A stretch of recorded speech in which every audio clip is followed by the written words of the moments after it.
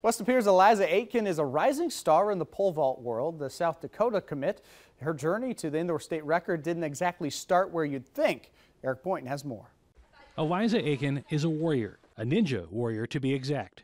It's a lot of fun. It's really good for strengthening everything and especially mental toughness. From America's Ninja Warrior Junior to her calling in track and field. I saw that a lot of the pro ninjas were pole vaulters in college, so that's kind of how I was introduced to pole vaulting. In ninja, there's a lot of body awareness that you need. Kind of when you're flying through the air on a ninja obstacle, it's similar to having body awareness when you're going over a bar. Over time, Aitken developed into one of the top pole vaulters in the state, finishing second last year in lacrosse. I ran 3 events at state and vaulted, so I was really happy with second place. I'm already doing a lot better than I was last year. I'm hitting the heights I want to right now. The quest to be the best kept pushing the West Pere senior to reach new heights, 13 feet or more to be specific, culminating at the state indoor meet just last weekend.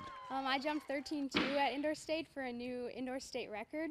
I've been chasing 13 for the past year, but the past 3 meets I've had, I've attempted 13. Because the last record was 13.1, we decided to go 13.2, and I made it first attempt. It may be early in senior year, but Eliza Aitken already breaking records at the indoor meet, but soaring to new heights is nothing new for her, and there's still plenty of goals left out there to achieve. You kind of have to think about it as doing better every meet, even if it's by like an inch.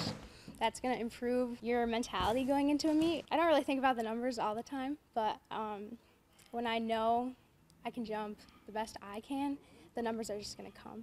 With the West Pere Phantoms, Eric Boynton, Action 2 Sports.